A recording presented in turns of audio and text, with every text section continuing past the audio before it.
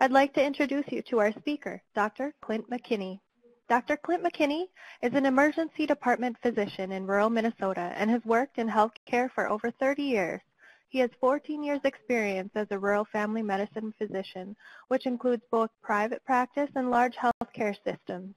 Dr. McKinney is a clinical associate professor in the Department of Health Management and Policy at the College of Public Health at the University of Iowa. He is also Deputy Director of the Rural Policy Research Institute Center for Rural Health Policy and Analysis.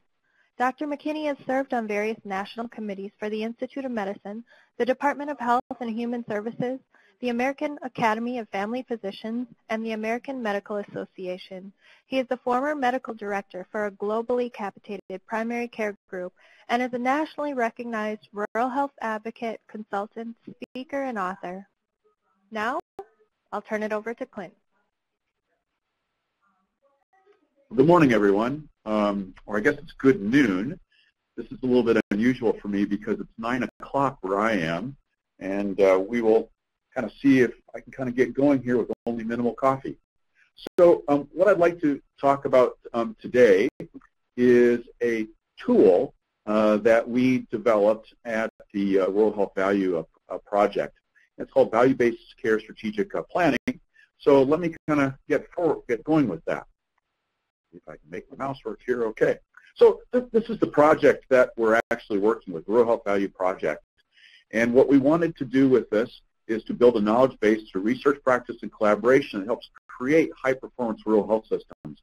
It helps, we hope to be able to help rural providers and rural communities move from this volume-based care and volume-based payment world we're in right now to one that's increasingly looking like a value-based payment and value-based care world.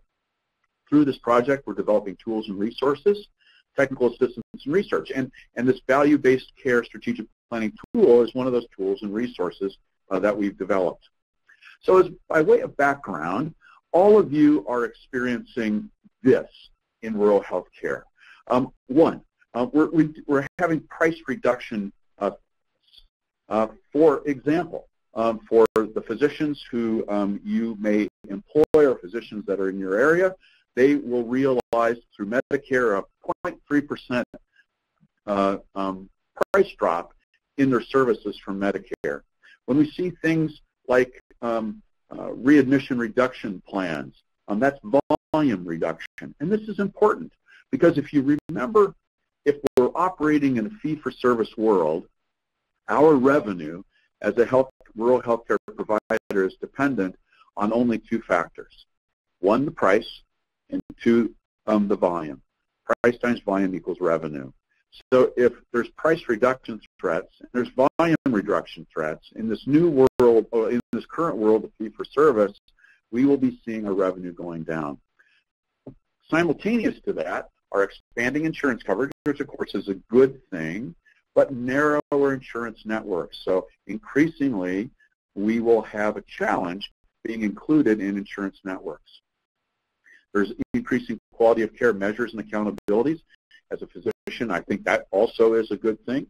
And all of this and much others is driving widespread healthcare provider affiliations. Physicians and hospitals, hospitals and hospitals, hospitals and systems, hospitals and systems and insurance companies, providers and insurance companies, widespread hospital or widespread provider affiliations. All of this is probably coming back to the triple aim. And I've got to pat myself a little bit on the back. It was actually in 2006, long before this concept really became popular, that I kind of came up with this equation of value equals quality plus patient satisfaction or patient experience divided by cost. Now, I'm not a mathematician, but geez, I can figure out kind of addition and division to figure out that if the consumer and the payer is demanding something different in healthcare rather than just price and volume, what they're really looking for is this value. And what's indeed happening now is the healthcare payment system is starting to move in that direction towards value rather than this old rubric that I just described of price times volume equals revenue. They're moving more towards how do we start thinking about rewarding healthcare of value, which simply is value is quality plus experience divided by cost. So about 1 year ago, Secretary Burwell from HHS announced what I think is a bombshell. And all of a sudden, there is a stake in the ground. And this is kind of what she said. She said by the end of 2018, 50% of Medicare payment will flow through alternative payment models. Those are shared savings programs, which is also known as ACOs or accountable care organizations, patient-centered medical homes, and bundled payments. Now, she wasn't through. Still at 50% at the end of 2018. This still leaves left fee-for-service. And for that remaining fee-for-service, 90% of that will be linked to quality or value. This, in my opinion, is a very aggressive timeline, and I think all of us kind of in healthcare policy knew something like this was coming, but we just didn't expect it would be that fast for her stake in the ground. So this aggressive timeline favors those organizations, healthcare organizations with financial risk management experience, population health management experience, and to weather the transition, deep pockets. But I firmly believe with good planning, thoughtful experimentation, we in rural can compete in this new world. And that's what this presentation really is all about. So it's about accountable care, accountable kind of in italics, because it's not an accountable care organization. It's being accountable for the care. And as my friend Eric Schell says, accountable care is monetizing the value derived from increasing quality and reducing costs. What we did in the past was monetize volumes and price negotiations. And I kind of asked myself, and I would ask all of you, is this really the kind of health care? Are these the kind of financial incentives you'd really want for the team that's taking care of your mother or your child? No, I think all of us would say, of course not. But yet that's exactly what we've been operating under. And I'd also argue for those people who says, yeah, I've seen this all before. You know, I saw managed care in the 1990s, and it was awful. And I've seen this, and I've seen that. Well, I do think that this is different. And here's some of the differentiating factors. It's the providers that are monetizing the value now, not the insurance companies. Although they are far from where they should be, we do have new information systems that help us with that population health management and that financial risk management. We have new clinical protocols, again, that still need lots and lots of work, but again, much more developed in the 1990s. And if we just take a moment to look at where the major payer is going for us in rural, which is Medicare, that's the 800-pound gorilla. When Medicare speaks, we all should listen. There is an unrelenting movement in all of their rhetoric and all of their policies towards this value-based payment system. So, in essence, alternative payment models pay for value. They are value-based payment as opposed to fee-for-service and cost-based reimbursement, which those of you who are CAHs live under. They pay for volume. They pay for volume. This is a fundamental difference. Now, lest you think this isn't happening in rural, think again. These are studies that we do at RUPRI, looking at where counties in the United States where there is ACO or accountable organization, Medicare accountable care organization presence. And these, the blue or light green that you see on the screen is non-metropolitan counties with ACO presence. This is expanding way faster than I ever thought it would. Let's see, I guess it was about 2012 or something like that. I actually was able to sit down at a hotel bar and have a beer with Elliot Fisher. And Elliot Fisher is the guy who kind of coined the term accountable care organization. Parenthetically, he doesn't really like that term, but that being the case doesn't matter. He said, Clint, this is really going to go. And I said, I don't know. I was being that naysayer from the 1990s. I think it's going to be slower in rural. He said, no, I don't know, Clint. I think it's going to go. Well, I was dead wrong. This is expanding way faster than I thought it would, and you can see this right on the map. And the truth is right now that there are over 700 public and private ACOs. And remember, this really didn't start up until 2012. Just a short time ago, over 700 public and private ACOs, over 20 million patients, over 400 Medicare ACOs. And you know why I use those plus signs? Because it's changing so darn fast, I can't keep up with the slides. So it's that many. And it's in ACOs are operating right now in 49 states and the District of Columbia. There's only one state that's the laggard, and that's where I'm sitting talking to you right now up in Alaska. There's only one. Now, people often think, well, that's just Medicare. Maybe it's just Medicaid. Well, not true. Not true. As goes Medicare, as goes Medicaid, so goes the commercial market. And some studies done by the Catalyzing Payment Reform Group looked at the percent of commercial payments to healthcare providers that were linked in some way to value.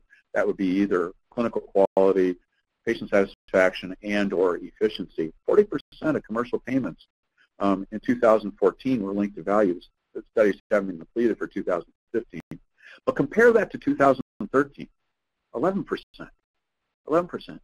And I almost said bipartisan, but a group of healthcare providers, large healthcare insurers, purchasers of healthcare, and patient advocacy groups have all come together and said our goal is to have that number of 75% by 2020.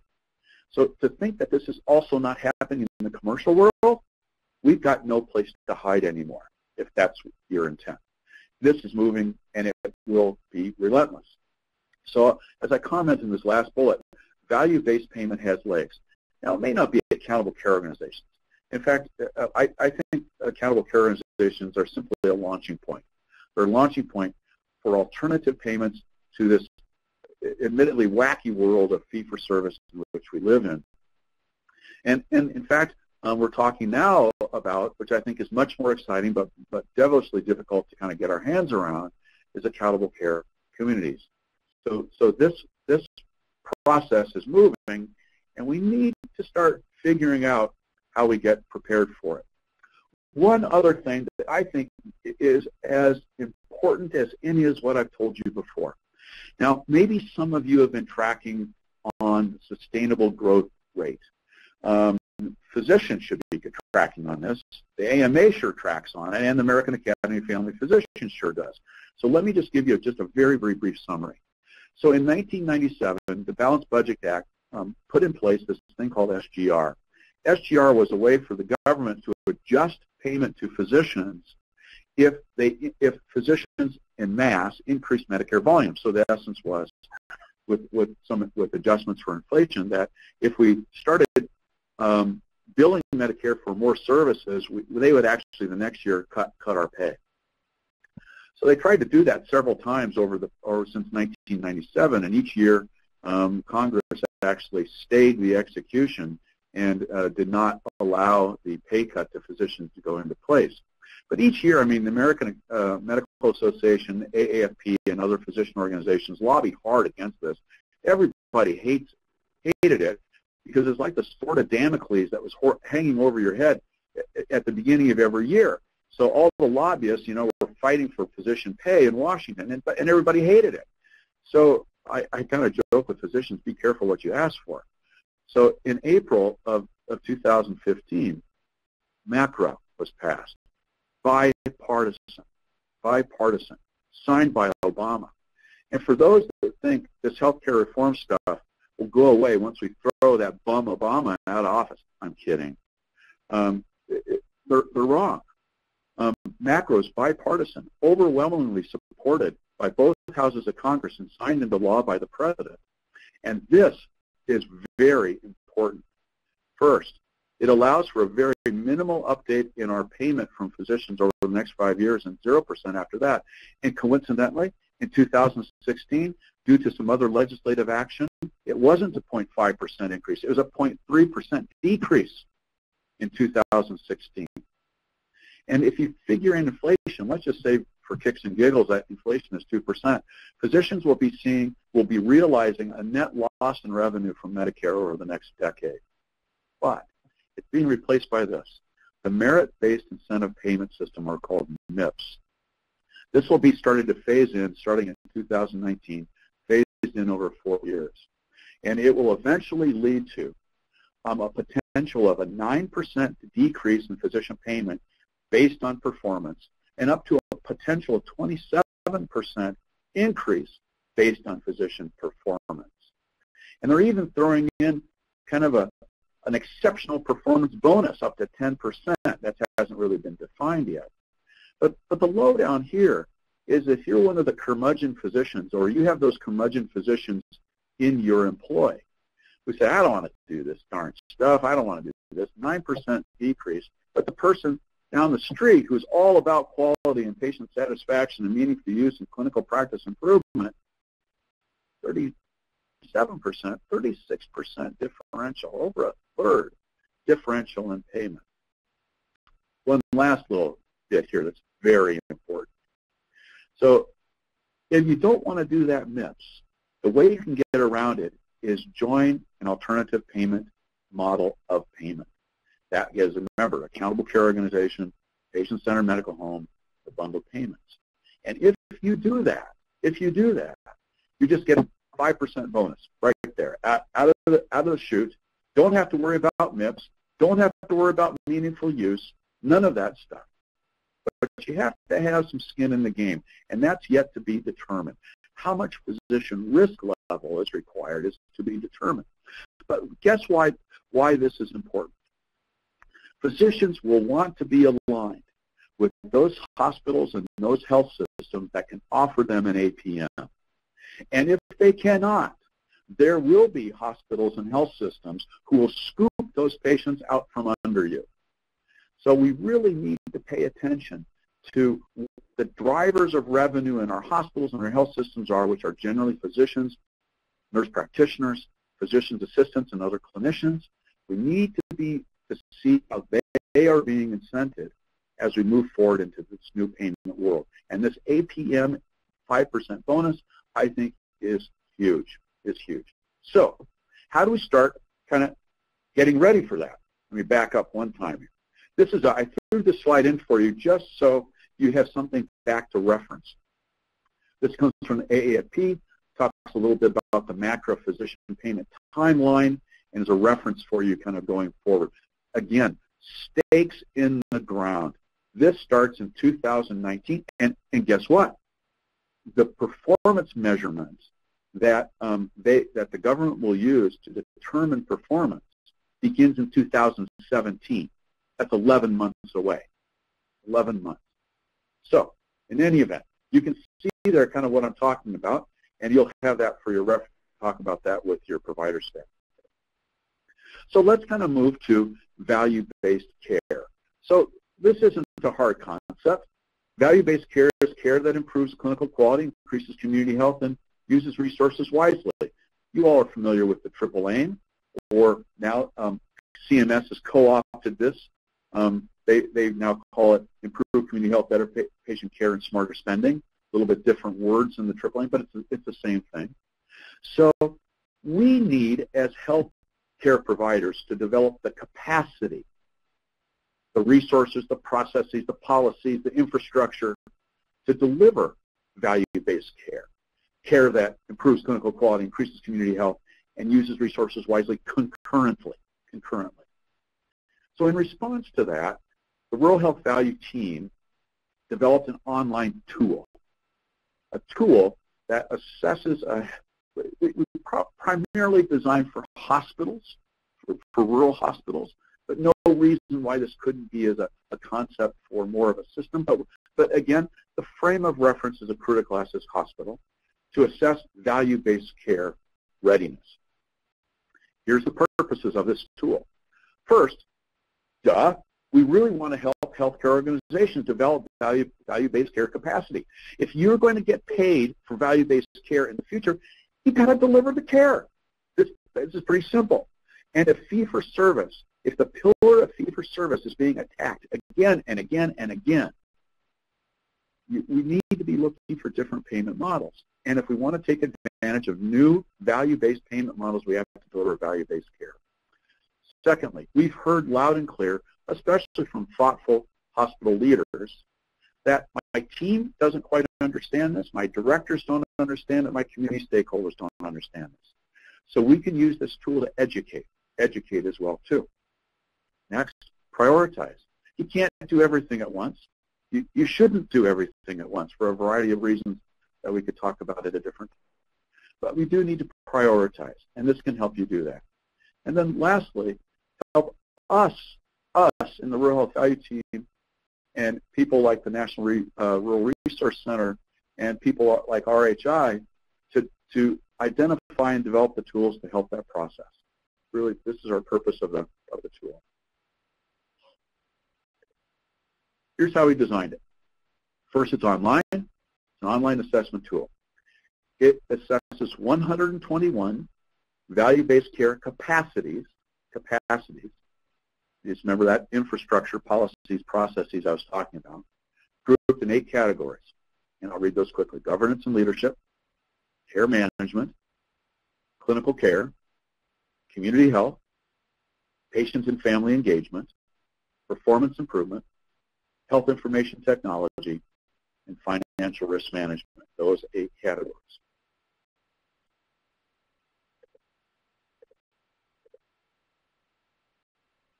So let me describe a capacity. And forgive me on the formatting. I think as it got converted for this presentation, our formatting got a bit screwed up, but I think you can kind of read this. So once again, the capacities are healthcare organization, resources, processes, infrastructure, et cetera, to deliver value-based care.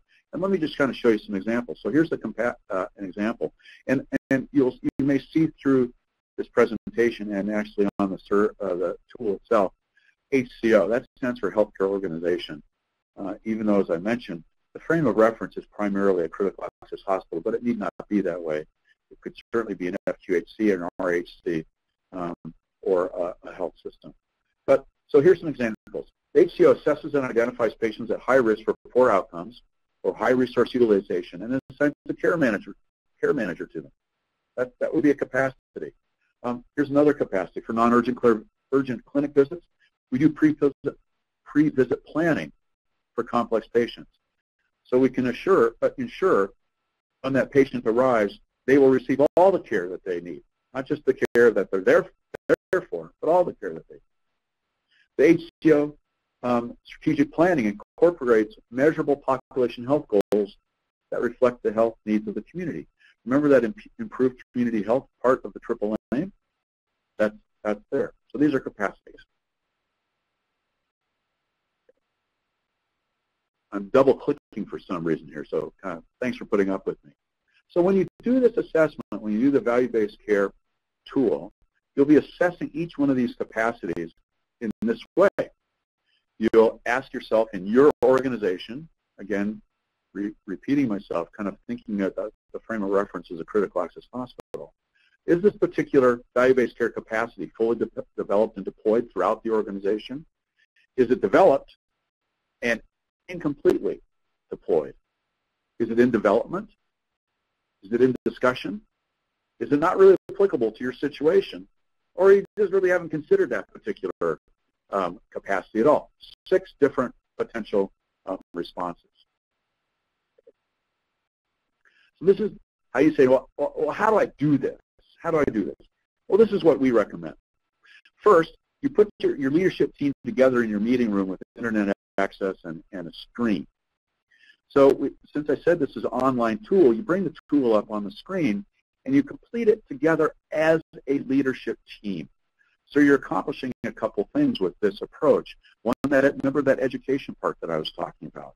You know, as your team looks at this, we say, well, I didn't think that was something that maybe we should be considering for the future success of our organization. And so it's an educational tool.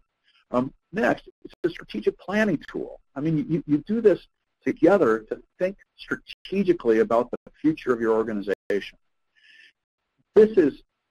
I can hardly think of something more strategically important for a healthcare organization than trying to understand and plan for fulfilling its mission.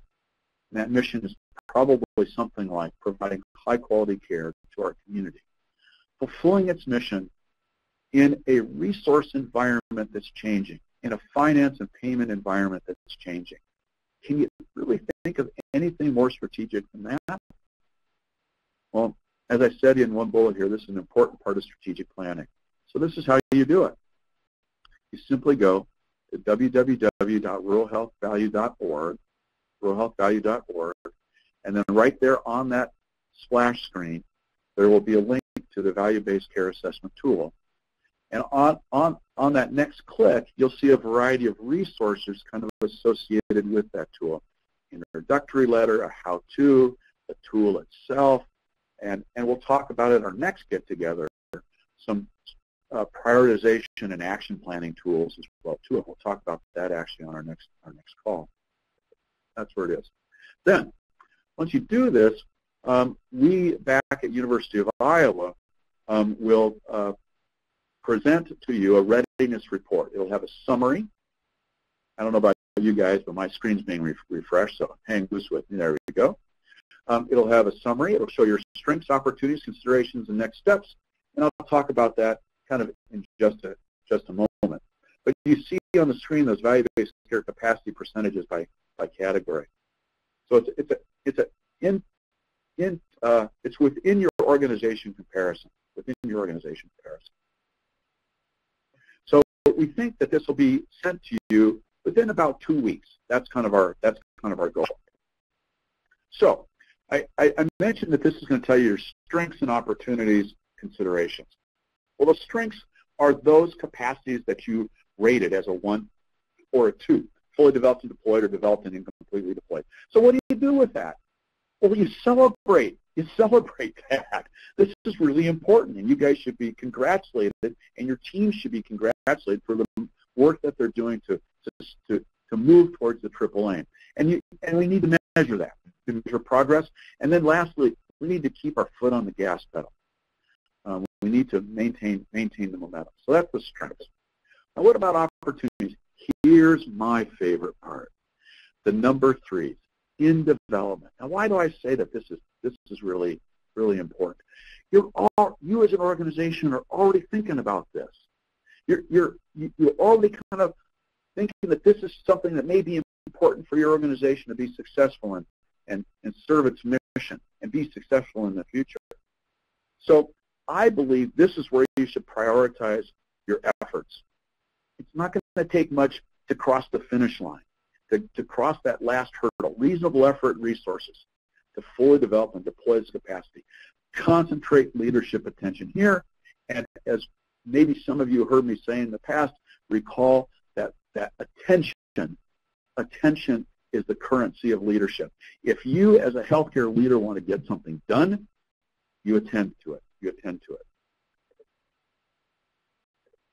And that still relieves consideration. And you may be like Homer now, what do I do with this? So the considerations are the last 4 categories. In discussion, not applicable, not considered, or heaven forbid you left something blank on tool. Well, you know what? There may be very good reasons for less leadership attention here. But to be quite honest, the folks that have put this together, and I did a lot of literature search before putting this together. I involved a lot of really knowledgeable people to put this tool together. We believe that these capacities will eventually be important to virtually any healthcare system. Now, maybe you won't do each one yourself.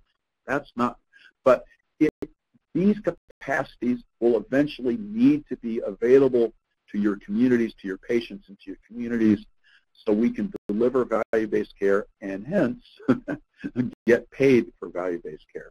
So we would ask that you periodically consider value-based care capacities in the future. I won't read this next steps.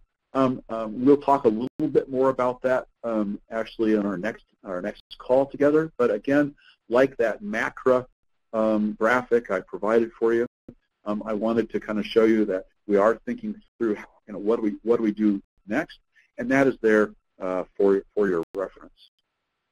A couple of caveats for you. This is not designed for inter-hospital comparisons.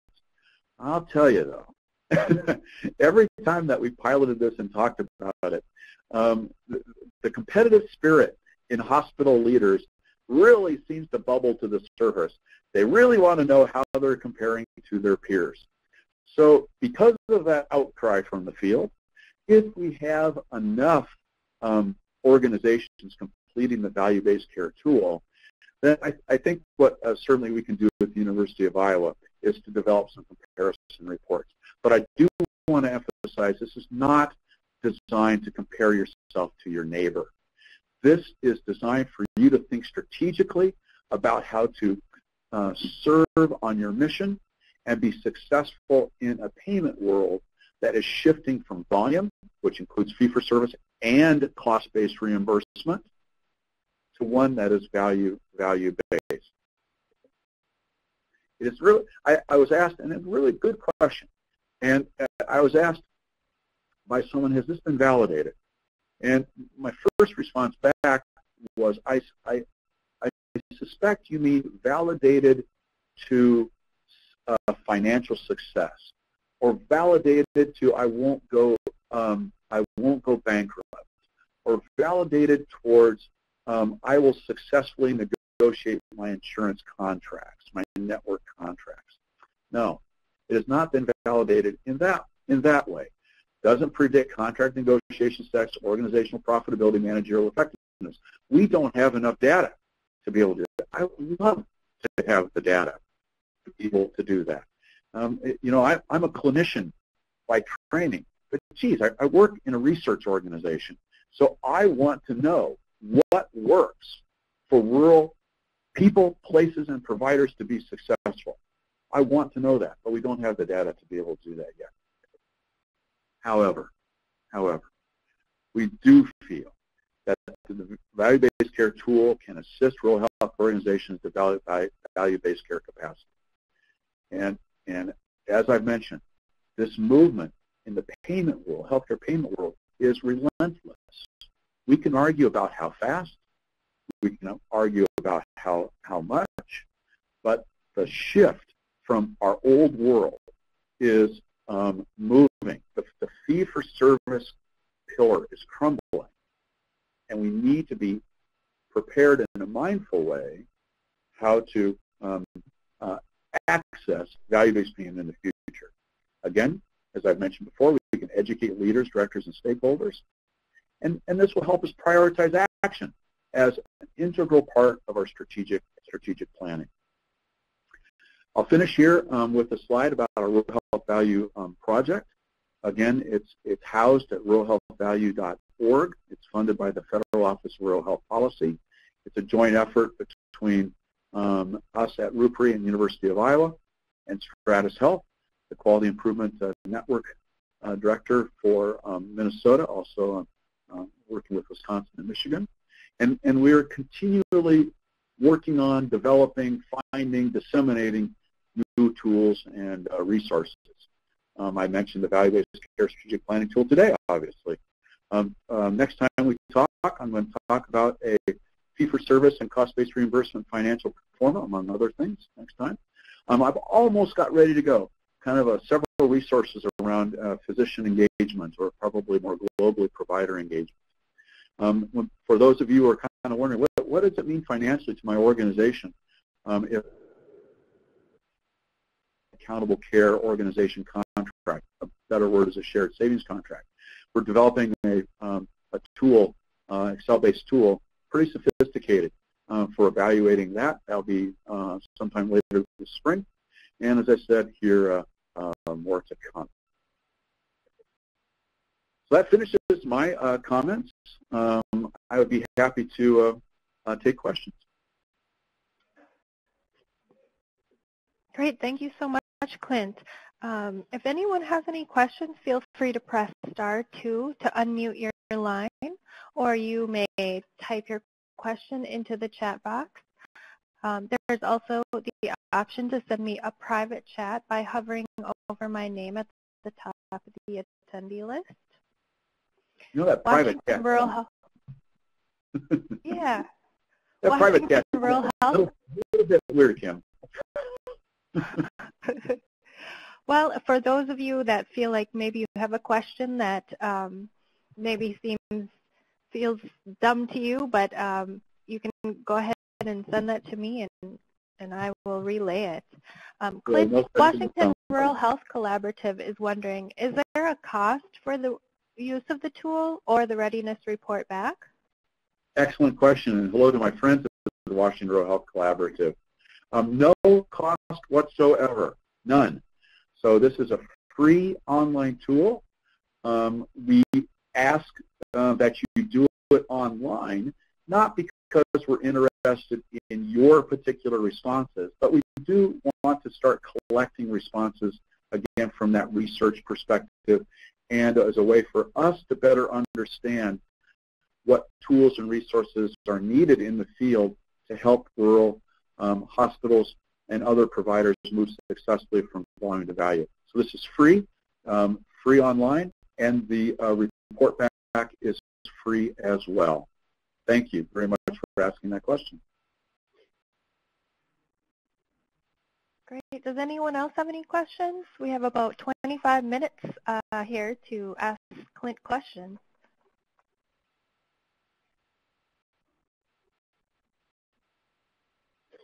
Clint, our revenue is cost-based. Why do we need to consider value-based care? Well, thanks for asking that one, Kim. So let me just kind of take a moment here and repeat and expand a little bit on kind of what I mentioned before.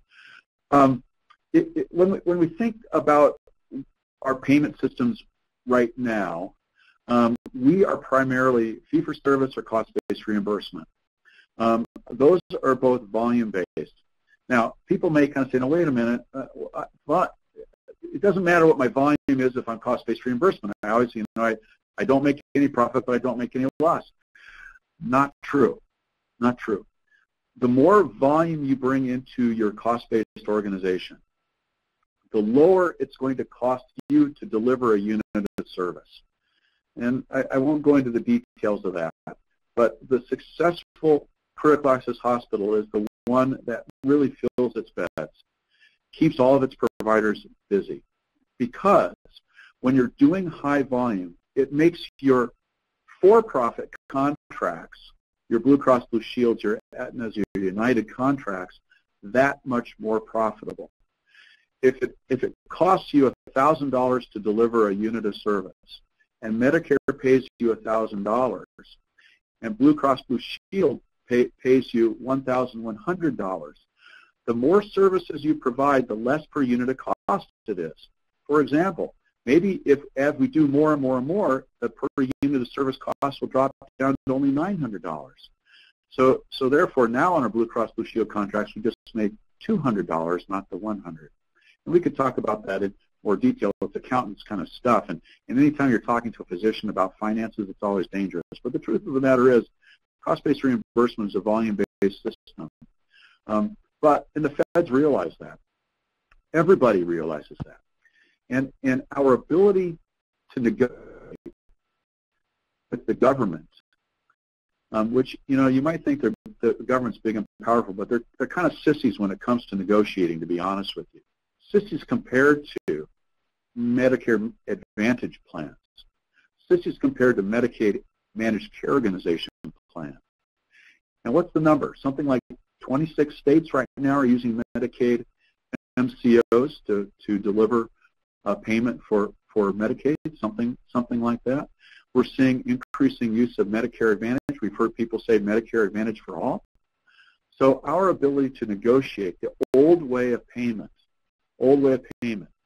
revenue times volume, price times volume equals revenue, is going away.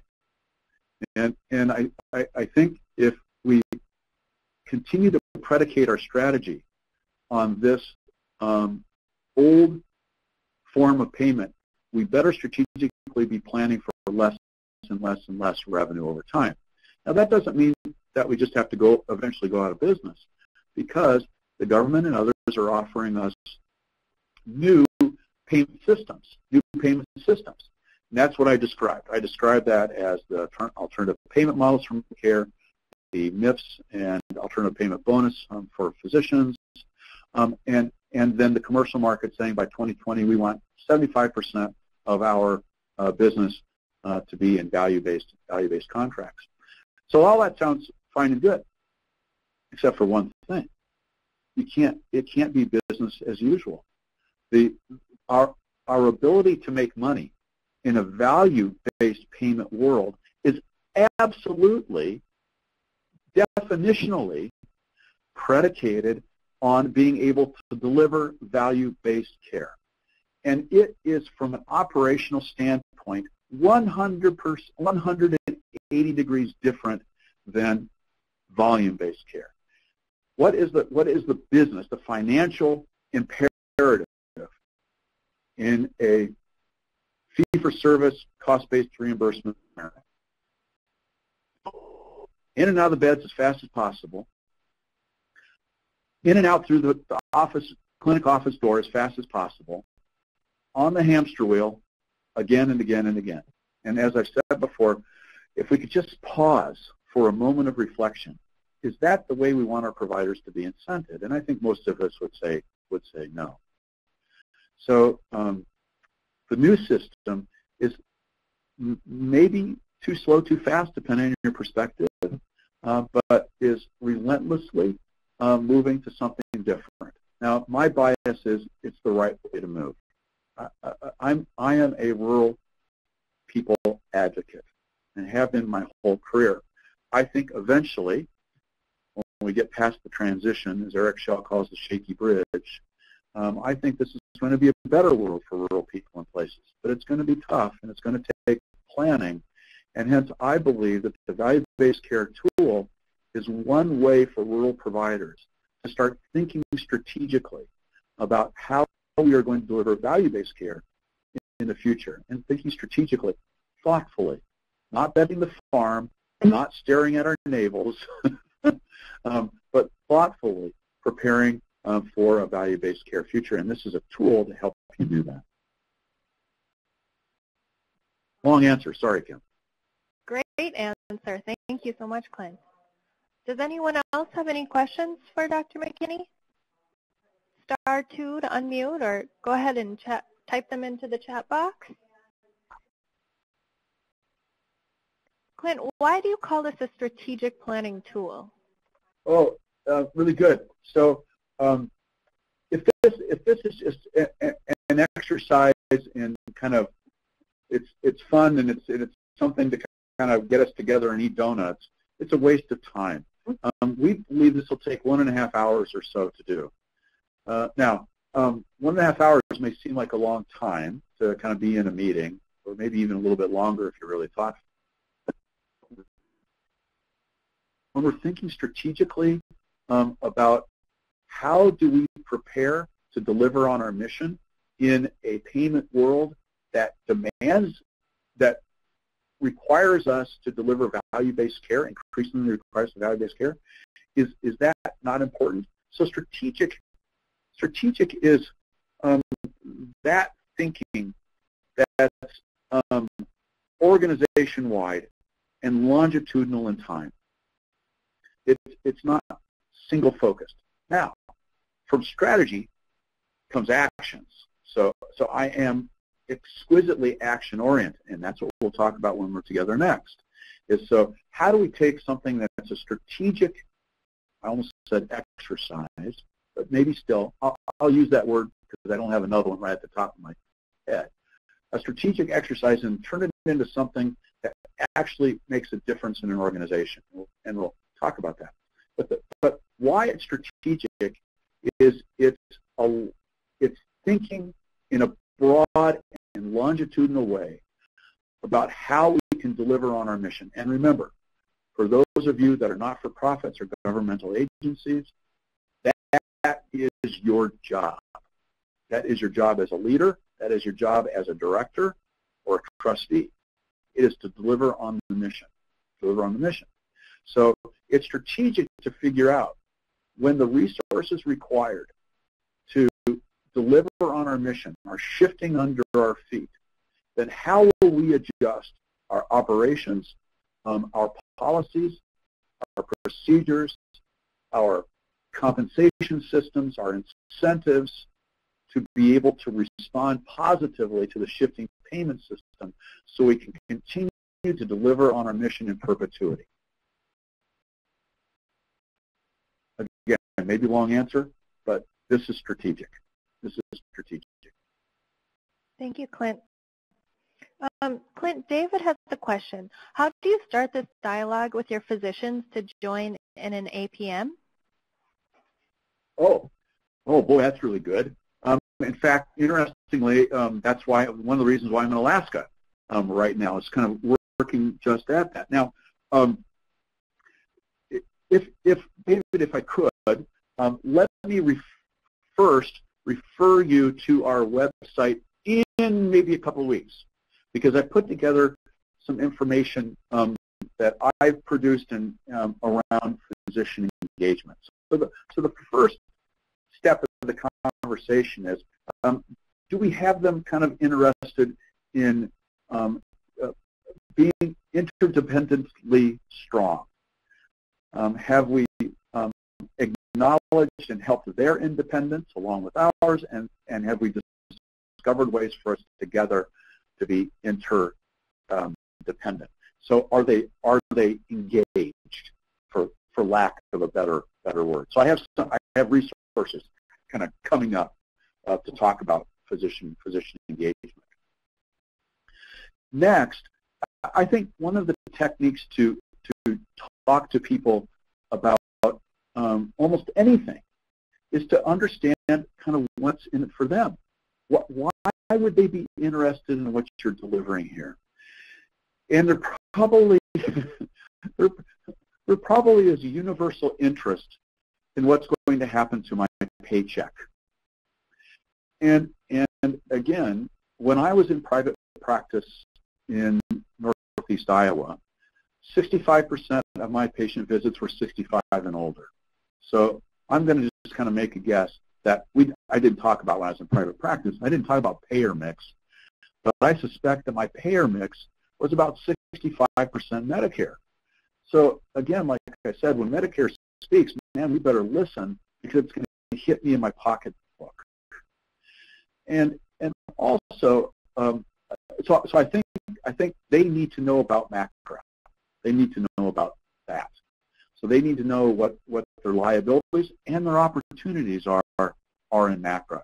And for those of the providers that are American Academy of Family Physicians, there's great resources. And I suspect those are internists and other professions have similar kind of professional society. So understanding what's in it for them. The other issue is a little softer, but I think for some physicians even more important. And that is something a little squishy.